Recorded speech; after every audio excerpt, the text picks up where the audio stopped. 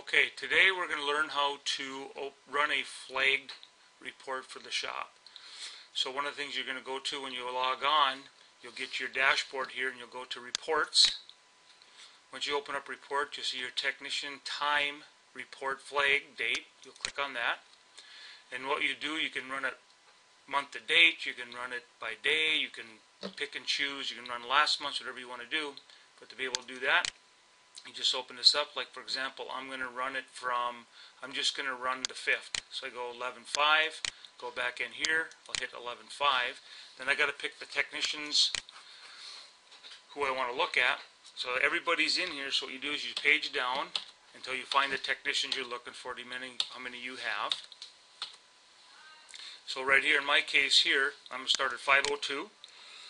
I'm going to put a 1 in front of the technicians that I want to look at. So go lay down the bottom just like this. Go to 6:11. I don't want these techs, so then I just won't put a 1 there. I'll continue on. Go to the next page. I've got these technicians left here. Then I hit enter. You can see here where it says list. So I got a list of technicians. I don't want it detailed. You can look at it many different ways. The way I look at it for a quick snapshot is I just uncheck this and I go a summary, just so I get a summary report. Keep everything the same. If I'm running a flagged report, I put F here for flagged. A couple different options I can do. I can actually email this to myself.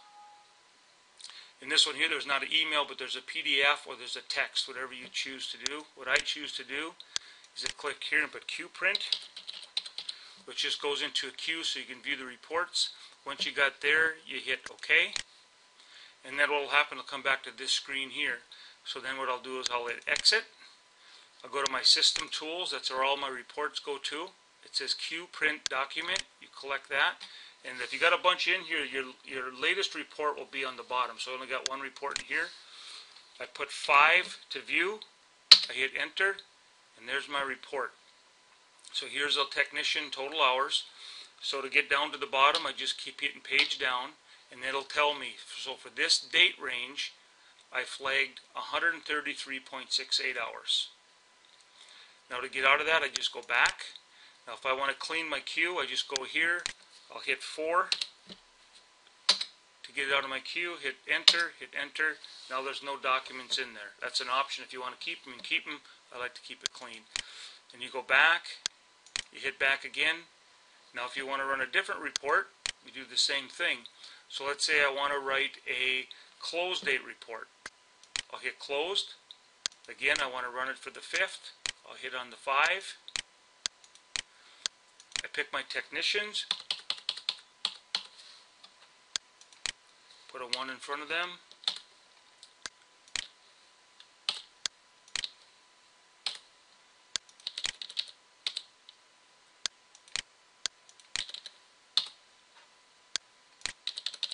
I'll hit enter.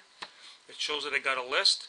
I can look at detailed if I want to. I choose not to. I check that. I hit summary. Now I'm running a sold report, so I'll just leave that the same. And I'll hit Q print. Hit enter. I'm going to go exit. I'm going to hit system tools. Then I'm going to hit Q print. And then for me to display it, it's number 5 for display. Hit enter. And there's all my text. So it gives me right here, it tells me the date range that I did it, and it's my closed hours. So at the bottom here, it tells me that on closed repair orders, it was 114. Now to get out of that, I just hit exit. I can clear that out with a 4, which deletes that report. I can hit exit again. If I want to run any other reports, I can just pick my reports in this list, and you can run it in your Q print. You do have options to email it to yourself, whether you want to do an Excel spreadsheet or something along that line. But that's how you run a flag report.